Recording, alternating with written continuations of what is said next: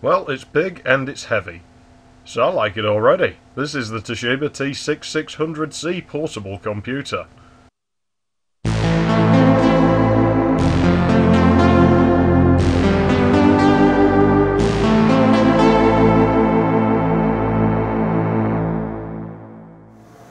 Hello everyone, I'm High Treason and we're going to have a look at the T6600. It's a really big, heavy portable machine, and by portable I mean portable, no batteries. This isn't a laptop. In fact, I don't think you really want to put it on your lap. I mean, I don't care, but I can see why it might get uncomfortable after a while. Anyway, I don't have much else to say in this intro, so we'll just move on to that. The first thing you're going to notice is the sheer size of this thing. It's absolutely massive, certainly within the realms of a desktop computer, and it weighs about the same. Around 19 pounds, or 8 kilograms if you want to do it that way. So, looking at the outside of the unit, there's something we cannot ignore going on at the front here. It has a handle on it, and it's a very sturdy handle. I know I've talked about this before, but seriously, where the hell did this simple feature of convenience go? Laptops now, like this EliteBook, which isn't going to be around much longer with any luck, are big and bulky in their own right for different reasons. They've got slippery smooth surfaces all over them, and generally need two hands to carry safely. Which is crap. If I want to take it to a car and go somewhere else with it, I'm probably going to drop it and it's going to break, or I need to buy a case for it, which I'm sure is the manufacturer's intention. But still, this could be negated by the installation of a handle like the one on the Toshiba here. I don't know how many times I have to iterate this. Of all the features I'd like to see come back on modern systems, this one ranks very highly. I think Panasonic still have them on their industrial laptops at least, and hey, even some kids' laptops have them too. And if you can put them on children's laptops, then you think it wouldn't be that much of a stretch to put it on a supposedly professional laptop, would you? But hey, you know, manufacturing constraints. I guess the technology just isn't good enough yet. At least that's what they tell me with display panels now, so I assume it's the same with handles. I guess we've gone backwards, or maybe I come from the future and I fell through time. Who really knows at this point? That aside, the next thing that stands out is probably the speakers. I guess when you have to make a system this big to fit everything else inside, you may as well install speakers that are in proportion with the rest of it. It would seem they didn't cheap out on us here. You can control the volume of these speakers using the knob at the front. I suppose it's not the first time you've seen me playing with knobs on this channel. To the right of the unit is a floppy drive. I don't think it works and believe it suffers from being belt driven, as Toshiba loved using such things in their portable systems at the end of the 80s and first half of the 1990s. The belts obviously wore out and the drive stopped working. I don't know for certain in this case, due to having no working discs to test it with, and refuse to buy any more. Floppy disks suck. I'm sick of them. They don't last 5 minutes. I'd sooner just copy interlink byte by byte using my hands than use a disc ever again. They're absolutely terrible, they serve no purpose, and as stated, they seem to break after just one write. I don't know why, and I don't much care. And yeah, I did do that on this system. Please kill me. The CD-ROM drive isn't original. It's an NEC Multispin 6XI. We have seen it before, so I won't go into too much detail, but needless to say, yeah, this thing would work pretty much independently as long as it had power, and the LCD will tell you a lot about it. I think it's out of a caddy, so it was probably portable. I guess you could use it as a CD player. I mean, you really can. There's enough buttons and enough info on the screen for it to do that, so that's kind of neat. Usually a blank plate would be installed in this spot, which I do still have, unless you forked out for the T6600CD, or else install the drive later, as is the case here. Beyond this, there is a fan, a power switch that's recessed so you're less likely to flip it into the off or on position by accident, and also there's this door. Like the T6600SX we looked at, this system has the ability to house regular ISA expansion cards. The birth slots in this one are 16-bit, so you can put full-on, full-size 16-bit cards in here, which is quite unusual. I don't see modern portable systems doing this. You could probably build your own now, I would think. The parts are cheaper and more abundant, and a lot smaller. Now this system came to me with this Ethernet card installed and also this Turk and Ring card, a consequence of what this system was being used for and who owned it, but we'll get there later on, probably towards the end of this video. Currently there's nothing installed in the slots. That's probably going to change later, and yeah, I don't have any blanks for them unfortunately, but as I do plan to fill them up with something, I've not really bothered trying to find any to put in there in the meantime. It's not doing too much harm. To the left of the system there's another door, this time for upgrading the RAM. I don't have any of these RAM upgrade cards, so we're limited to the base 8 megabytes that are built in. Or should that be megabytes? Which is enough for a 486DX266 in 1993. It would be nice to have 16 megabytes though. It seems unlikely any of these cards will be found, but that's not a big deal. There's another fan and then another door. This one is for PCMCIA cards. You can lock this port up with this weird piece of metal. It actually doesn't seem that useful to me. That's one of the more oddball and clunky features of this thing, but well, so be it. At least it's there. I'd rather have more features than I need than lose features that I want. There's also a Kensington lock hole to stop people stealing your portable system from your desk, although it probably isn't going to be very portable anymore if you can't remove it from your office. That's enough of that. The back of the machine is far more interesting to me. Of course, there's a standard C13 power connector there.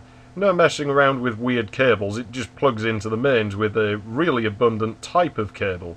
Naturally this is a portable, so there's no battery power. Beside that is a flap, which folds down. Nice attention to detail. These little clips retain it out of the way in this little recess here. So you can still put the system down on its back with the door open and just generally not have to worry about it getting broken off by accident. Now behind that panel there are PS2 ports for a keyboard and mouse if you want to use those. There's a VGA port which can be used at the same time as the internal LCD, one serial port and a parallel port, so pretty standard I/O for the time. Below this there are audio connectors for a microphone, line input, line output and amplified output for passive speakers. Then there's SCSI. Yeah, this thing actually has that. I could see that being useful for external drives, or maybe coupled with a MIDI controller card. You could just use a serial port if you were particularly resourceful, for controlling Akai samplers or something. You know, I guess this external SCSI almost came back in the form of eSATA on modern laptops, but it took long enough. It wasn't like we had EIDE on laptops before that. Well, actually we kind of did, because that means Enhanced IDE. So yeah, that's not what EIDE meant. Shit! Who comes up with these names?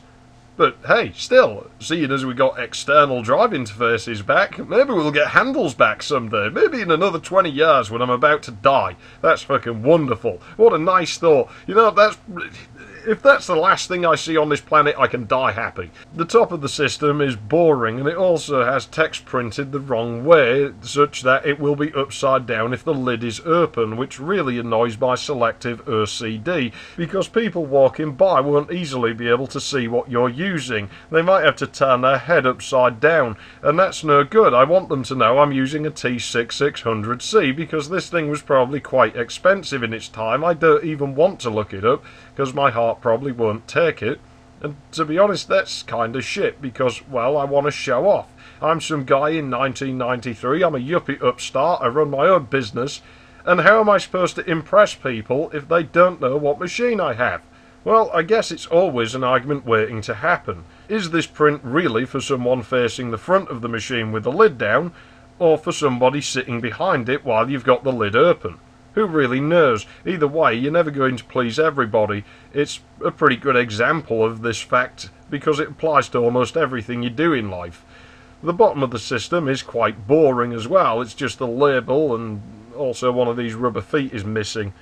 It would probably be possible to cut another one out of a sheet of adhesive rubber, I suppose.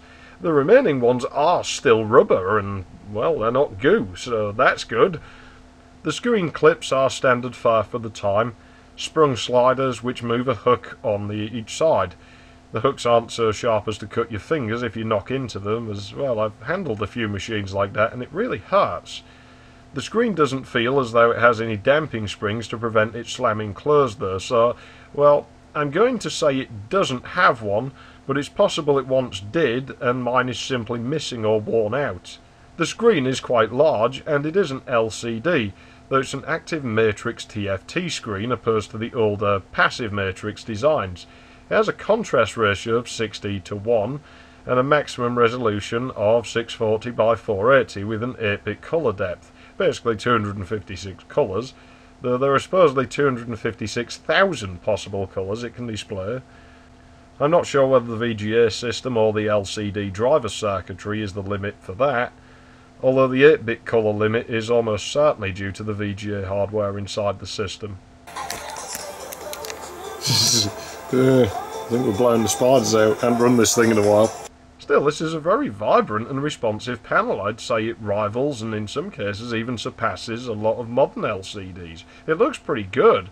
I don't know what happened really, because LCDs at this time, if you were willing to pay for them, weren't half bad, whereas the quality of them just seemed to subside as we went into the 2000s. I guess that happens when things become more cheap and mass-produced, and we just never really recovered in some ways.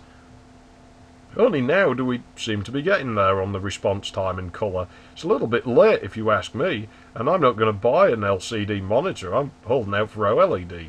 But still, back on the T6600, there would be little need to go further than these colour depths and resolutions on a portable system at the time it was made. To be honest, it was still quite common to run desktops like this to save on CPU usage and sometimes memory usage. Resources came as something of a premium back then. You really did have to balance things out carefully. It's something of a lost art form that people don't think about so much now. The status LEDs beneath the screen are shaped just such that you can still see them if the screen is closed. The keyboard is removable, or at least you can move it away from the system. Of course, it's always going to be stuck on this wire, but I wouldn't mess with it too much because it can be a bit rough getting that wire back in. It's a coiled cable and it may have stretched due to age. Still, the keyboard is pretty full-featured and it uses a familiar layout. It has arrow keys and a numeric keypad as well as pretty much everything else, negating any need for that shifted FN key nonsense I can't be bothered with. And in case you're wondering about this keyboard, it's not too bad. It's one of those weird ones where I can't quite tell if it's rubber dome or mechanical. It sounds a little bit mechanical, it feels a little bit mechanical, but it probably isn't, sort of thing. Like, there's not enough of that spongy resistance in pushing the key down that you would get in a rubber dome keyboard usually, but it's not painfully clunky like a mechanical keyboard either, so I don't know what it is. Some weird middle ground, I guess. I don't really want to pull the keycaps off without knowing how it works. It could break something. It doesn't actually work right, mine, and occasionally it will fire a character twice when you press a key. It's a minor niggling problem that only shows up every so often, and I'm slowly ironing such things out. There's a few things like that on this machine. Doesn't really concern me too much. I'll suss it out when it does annoy me to the point that I want to do something about it. But yeah, it's not a terrible keyboard. It's not uncomfortable to use. It's a decent layout and everything. So yeah, it's actually very similar to the layout on a modern mobile workstation, I guess, like the EliteBooks before they started getting rid of those ones with the numeric pad. Don't see those so much now, which is a shame because I really like having things like that. But yeah, what you're going to do, that's how things work. Everything's cost cutting and finding ways to make things worse and get away with it, basically. That's the way things work now, so yeah, what are you going to do? Inside there's nothing really all that spectacular, I suppose, although the integration on it's pretty nice in that they've really got it down to just 1 or 2 PCBs. The CD-ROM drive and also a 2GB SCSI hard drive are obviously located inside the system. Neither of these drives are factory, and the system can only address the first 1GB of the hard drive, so that's probably going to be changed at some point. But as I said, SCSI hardware is quite expensive, so well, until I stumble into a cheap one, I'm not in any rush. This thing will work fine for now. The original hard drive was a Connor IDE model. I do think Toshiba offered a SCSI model if you were willing to pay for it, But, well, that wasn't the case in here, obviously. I thought I'd finally found a conner drive that actually worked, because I've never seen one before, and I've never been able to hear what they sound like. But, yeah, unfortunately, whilst using the system, I noticed a very strong smell, like a capacitor was going to blow or some such. It was just burning, that sort of, yeah, this is a really bad omen, do something about it now kind of smell. Nothing ever went bang. I turned the system off and I searched everywhere for the source. I couldn't find it, not even after going through the insides of the power supply extensively, and I tested everything I could think of. It turned out that the smell was coming from this hard drive, so I cloned it and just left it to rot in a corner. I'm not going to start it up again because I don't know what it's going to do. It probably doesn't work by now, there's just no point. It's a nice display piece and nice to remember how this system started out, I suppose. Plus somebody's installed a rat, so yeah, I wouldn't trust it as far as I could throw it, that drive. At the back there are ISA slots. You can access these without removing the bottom panel, only needing the back panel to come off. Now you might notice that as well as IDE and SCSI in here, there is a feature connector for the VGA system in there. Toshiba even offered the use of a capture card with this system. That's rather unusual, and I don't think this option existed for long. And I don't have this option. None of my cards work in the right way to be useful in here either, so, well, we won't be installing one, which is a bit of a shame, because I kind of would have liked to have seen that on a portable. It would have been quite novel, even if completely pointless. Most everything else is on the one motherboard. It's a portable machine, so obviously integration is the name of the game. Just stick everything to one board and have done with it. Everything, including the Western Digital 90C31 VGA chip, along with its 1 meg video memory, is on this board really. This VGA chip seems to be connected internally to the ISA bus and not a local bus such as VLB, which is kinda unfortunate, I suppose, but, well, it shouldn't impact things that much on a system of this speed. It's just sort of on the edge of where you'll start really noticing, I guess, but, well, yeah, for the things that you'd run on here, I don't think it's that big of a deal. I mean, it's a portable system. You can't really expect it to be high-end desktop levels. It's middle-of-the-road desktop levels is more what I would be expecting, so, well, it doesn't bother me. It does have a genuine Yamaha OPL3 chip, but that is, unfortunately, connected to a Microsoft Windows sound system, which isn't all that useful for MS-DOS games and applications, because I can't get the Sound Blaster compatibility TSR to work, no matter how hard I try. It says it's worked, but it doesn't work. Seems to be an issue with DMA. I really don't know for sure. I mean, I guess they didn't lie to us. It is the Microsoft Windows sound system after all, but I have to say it's kind of obvious to me now why this never really caught on. Surprisingly, the CPU is installed in a socket and not soldered to the motherboard. There's not much room for upgrades, but you might just be able to fit a DX4 overdrive in here. It would have to be the overdrive because this socket is 5 volts and the regular DX4 expects 3 volts, of course. I don't know that there'd be enough space to put one of those voltage adapting interposers in here, if you could even find one. I mean, the overdrive chips are rare enough, and those little socket adapters are, yeah, I don't fancy your chances. I wonder if you could put a Kingston turbo chip in here. Overall, you'd probably do better just to leave it alone, and the DX2 is good enough. Well, I guess we should benchmark this system. A good comparison is likely the STPC client at 66 MHz, as that system doesn't have level 2 cache. The T6600C does have the option of level 2 cache, but I don't have that accessory and I can't say how well it would work. I imagine it would yield faster results, you would think. I mean, it usually does on desktops, and why would this be any different? But yes, 3D Bench does 25.9 versus 24.9 for the STPC, so the T6600 is a bit faster here. It's off to a good start. It is also faster in PC Player, 8.6 versus 6.8. Top Bench sees the STPC pull ahead with 171 versus only 115 for the T6600C. SpeedSys shows the Intel CPU is a little slower than the Cyrix core, 21.34 versus 26.79. The T6600C has better memory bandwidth though, 84 versus 54, slower level 1 cache at 34 versus 43. It's odd how the numbers keep mirroring like that. I swear I don't do it on purpose.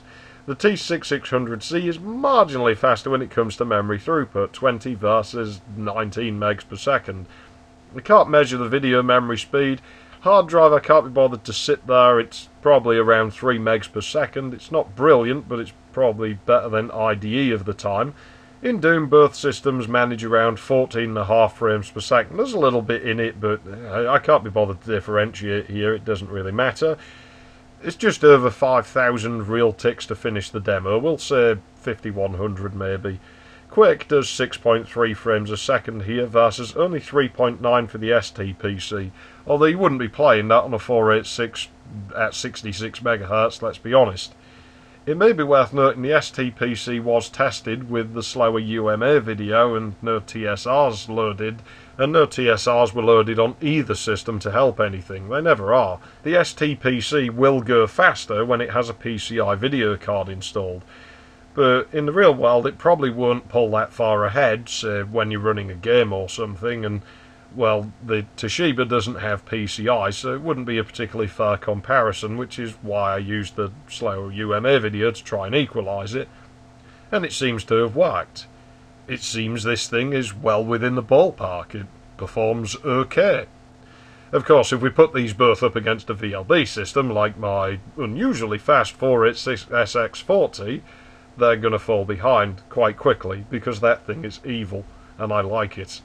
Overall, I'd say the T6600C had an average performance for a DX2, which is certainly usable and pretty powerful for 1993, especially again remembering that this is a portable system and not really a desktop. The DX4 wasn't out yet, and the Pentium probably wasn't worth having most of the time if you could even afford it, so yeah, definitely good. I have no complaints about the performance on this thing. If it had been made just a few months later, I might have had, because things were moving quickly back then, and that's something you've got to remember. And you may be thinking, well, they could have put this, they could have put that, but you've got to remember, these things would have been cost prohibitive already. You've got to draw a line somewhere. Game-wise, you're probably going to top out in the realms of Duke Nukem 3D. With the Windows sound system being stubborn, there's no sound outside of the ad-lib music. These are even the factory drivers for the system, so yeah, it's not some OEM weirdness. I don't know why it won't work. Perhaps it never did, and as the TSR doesn't report a problem with the settings I'm using here, well, what am I supposed to do? Interestingly, this feature wasn't actually set up when I got the system, so you do have to wonder. In fact, you might notice something odd in the menu here. Yeah, this thing was a packet sniffer, and that's what those network cards were installed for. Unfortunately, I haven't been able to get this to work. But no matter what happens, I do have an image of the drive, so if anything winds up broken, we can always take it back to where it was and try to play with it again. I honestly think this Ethernet card's broken, as I can't get it to work on any system I've plugged it into. Nonetheless, here's the thing, you might have noticed a little label on the back of this machine. Network General. This company invented the packet sniffer as we know it today, so now we know where it came from and what it did. Perhaps this unit was used to demonstrate the software. It doesn't appear to be a development system, at least. It's still an intriguing thought. One has to wonder just what it sniffed in its time, if it were used for shady purposes. Like, these tools really do look pretty serious, to be honest. What do you want me to do about it? I didn't set them up. That was someone else. And that's good, because it means we can look at them all these years later. Beyond the packet sniffing weirdness, this is actually the factory operating system installed from Toshiba, so it's DOS 6.21 with Windows 3.1 and... Hey! Well, thanks for the heart attack, Krusty. I guess Dave Jones would like this one. He'd say that's a little bit crusty. Ah, and did I mention those speakers are loud? Yeah, because in fact they're fucking loud.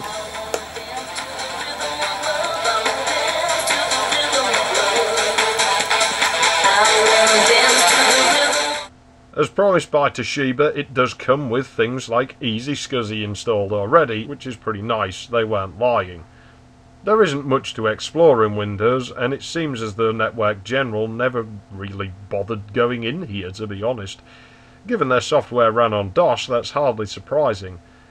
I genuinely have little else to say because, well, there's nothing to complain about outside the sound system not working well in DOS. But there's nothing too fantastic that we don't already know. We know our way around Windows, and we know our way around DOS, or I would think we would by now. Maybe we don't, maybe we're just completely useless, or maybe it's just me. But, yeah, it's, there's nothing remarkable about the operation of it, which sounds bad. But that's actually a really good thing, because essentially you just forget that you're using a portable at all, and it feels like you're using a desktop. In fact, it won't feel like anything at all very quickly, at least not below your waist if you've put the system on your lap because of the lack of blood flow. So that's something to bear in mind. All in all, I do like this system and have to wonder if I could hook a Sound Blaster up to the Windows Sound System's line input or CD interface. Internally or externally makes no difference to me as long as it works and as long as it's tidy, or at the very least I wonder if we could hijack its amp and speakers. It should be possible, and I guess I'll have to play with it a bit in the future. I mean, we could just never load the Windows Sound System drivers in DOS, and we'd probably be absolutely fine. Still, that's that, and I'll pass you back to the cameraman now. Oh shit, to think this year's almost over already. It's horrible. Don't get old. Never get old. It sucks. I'm not even old yet, and I already feel it sucks. It just isn't fun anymore, man. It's just not. But at least I had fun working on this. It took my mind off of it for a little while. What a fucking shame about that audio. Oh wait, I'm not supposed to say that now anyway. Yeah, that's right, when I fucking cuss, I'm supposed to fucking bleep it out, so you can't really tell what I'm saying. It's fucking distracting. It pisses me off. Just grow some balls and stick to what you've said. You know, what are they going to do? Fucking say something. Anyway, that audio. It's a fucking letdown. It's a real shame, because everything else about this thing I really like. And it's good. They set out what they did what they set out to achieve. It does behave like you're carrying a 486DX2 desktop around with you. And that's pretty good. But yeah, the usefulness of it is really let down by that Windows sound system. I mean, I guess they weren't lying. Go figure, the Microsoft Windows sound system doesn't work very well in DOS. Thing is, it's supposed to, and the drivers I'm using came with the laptop. Those are the drivers Toshiba supplied, and they don't work. And there's no reason it shouldn't, as far as I know. I don't know what the problem is. There's another version of the TSR that should even make it Sound Blaster 16 compatible, which is an unusual feature, and I don't know if that's true, because obviously I can't confirm it doesn't work, but I'm told that that version you lose FM. Yeah, the FM chip doesn't do anything, which makes no sense to me. It's the same damn chip they use on the Sound Blaster, so why wouldn't it work? It's not like it has to emulate anything. It's just stupid, if that's the case. But even then, why did these OEMs have to put crappy audio solutions in their portable machines? You know, why couldn't you use Creative hardware? Creative are scumbags, they'll let you put it in there in a heartbeat. I'm sure if you'd called Creative up like, hey, can we stuff your shit in our machine? They'd be like, oh, yeah, sure, we can use that, we'll take the fucking money, give it to us. So, I don't know why the hell they didn't use it. And then this, it's not even like there's a power argument. It's like on the Satellite 410, you could argue, oh, well, the ES688 doesn't use a lot of power. And no, it doesn't. And that thing's running on a battery, so, yeah, I guess, you know, you can argue there is a benefit to having it.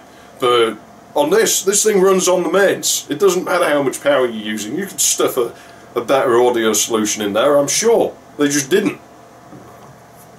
Yeah, you got a piece of shit instead. I'm not impressed, and I would have to modify this thing to really get much use out of it. And I don't know if I'm willing to. I might end up selling it, to be honest, but I'm not sure. I'm not sure yet. I don't know. We'll see how it goes. We've looked at the thing anyway, so now we know what it is and what it does, and otherwise it is brilliant. I do really like it. It has some minor problems I need to fix, but I really like it. It's just a shame about that audio. That really annoys me. Other than that, I don't really think I have much anything to say. Nothing too eventful. It has been an eventful fucking week, but there's nothing you need to know about. It's honestly nothing that important. I mean, I could tell you about it, but it just isn't interesting, so I won't. That camcorder that we're using, that's fucking going. That's got at most one video left in it. I'm not fucking around with that anymore. It's just annoying me. It doesn't work properly. I've never liked it. Time for a replacement. Fucking not easy to find cameras that do NTSC modes. You used to be able to select that, but even on the professional cameras now you're limited to whatever mode, and even ones that are in the US are like, oh yeah, the camera's PAL. I'm like, fucking why? I don't want to work with a PAL camera. Everything else, nothing else I own outputs PAL. It's all fucking 60 Hz. Everything's digital now. Why is this even still a thing? We don't have to adhere to the electrical frequencies anymore. Just give me 60 fucking frames per second. I don't want to sit there and have to fuck about with the oversample, undersample shit in Vegas for hours on end. That is the bulk of editing time, is fucking with the files out of this camera, because this camcorder likes to output files that have shit wrong with them, and they're all 50 fucking Hz, and they're interlaced, so then to de-interlace them in rendering takes fucking ages. Like, well, I'm sure your camcorder supports, but yes, it does. But the files it puts out are damn near useless. They're fucking huge for some reason. And they tend to lose frames, and I don't know why. It's not like my SD card's not good enough. Fuck that. I'm replacing that camera, and I will find one. I will find one, I will get one, and I will not have this problem anymore. It's been annoying me for fucking years. The other side, yeah, nothing. I was going to get another synthesizer. Odds are I'm not going to now, because people are assholes, and people are immature and can't grow the fuck up and discuss things like adults, which actually has nothing to do with me getting a synthesizer. That just has a thing to do with the fact that people are just shit. But yeah, evidently I'm starting to lose my temper again, so I think I'll just get out of here and I'll go and smirk myself to death in a corner. I'll try and get another video done before the end of the year, but I don't know if I can. Depends largely on if I manage to get this camcorder replaced. I will not buy a PAL camera, so if I have to fucking wait, if I have to fucking find someone to ship me one over, if I have to fucking go somewhere else to get one, I will. I'm not using PAL cameras anymore. They're just too much fucking trouble. And why the hell it isn't selectable, I'll have one last rant before I get out of here, because this Sony I use, still, as far as I know, it's advertised as having both modes, and technically it can. And when it was relatively new, people figured that out. Well, it just runs Android. We can run an app on it, and we can toggle it. It's only a software switch. You're like, oh, well, you could update the... No, updating the firmware won't work. The firmware's identical, so whatever they switch that with, I don't know. But people made an app where you could do it, and I hate that fucking word. It's an applet, when it's just like one dialogue box that comes up. It is to me anyway, but yeah, fucking no, it's an application. Make your damn mind up. Like, which is it? There's no app in my book. But that's what it's fucking called, so that's what we'll call it. And you can select it. And so what does Sony do? Update the firmware. Now you can't do that anymore. I bought mine later on, so my firmware's already updated, so I can't fucking do that with mine. What's the point? The hardware can do it. Why lock it out? Fucking why? You never used to have this problem. Years ago, even the cheapest shit you would buy from fucking Argos would be 25, 30. PAL, NTSC. It's like, it makes fucking sense. No, not the thing anymore. Not a fucking thing now. Everything, oh, we're going to buy it in Europe. It's 50 fucking Hz. Despite the fact nothing else. Computers don't output 50 Hz. Half my fucking consoles don't output 50 Hz. That Sega CD video was such a fucking welcome break from that, because that fucking thing outputs 50 Hz, because it's a European one. I was going to use the fucking Wonder Mega, but the CD drive on it doesn't work anymore. Now, I can fix it. I can fix it. Anyways, as I said, I'm getting out of here. I'm done yelling. You don't need to hear me yelling at you. It's not your problem. So yeah, I'm out of here. I'm going to fix these problems, and I'll see you again later on at some point. Thanks for watching. I'm High Treason. Yeah, as I said, I'll see you around. What a fucking ending to the year.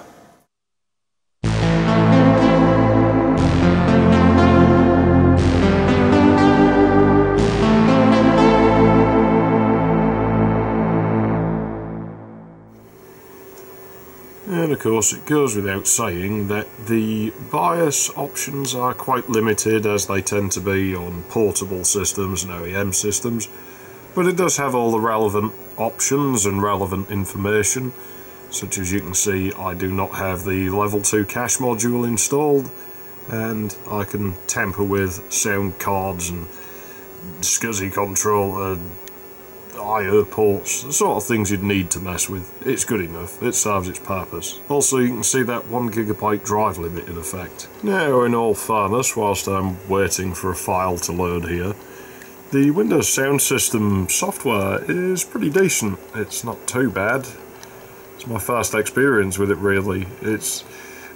I can't say I'm the best fan though, because it doesn't seem that well written. It absolutely hammers the CPU, and it seems to go into these weird loops when you load larger files into tools like Quick Recorder. So I don't know what that's about, but yeah, not really as good as MediaVision's software, for example.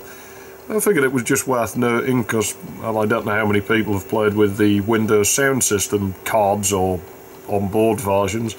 I can't say I'm overly impressed by them. They don't really seem all that great to me, so I probably won't be investing in one of the standalone cards anytime soon. But well, that's there we go.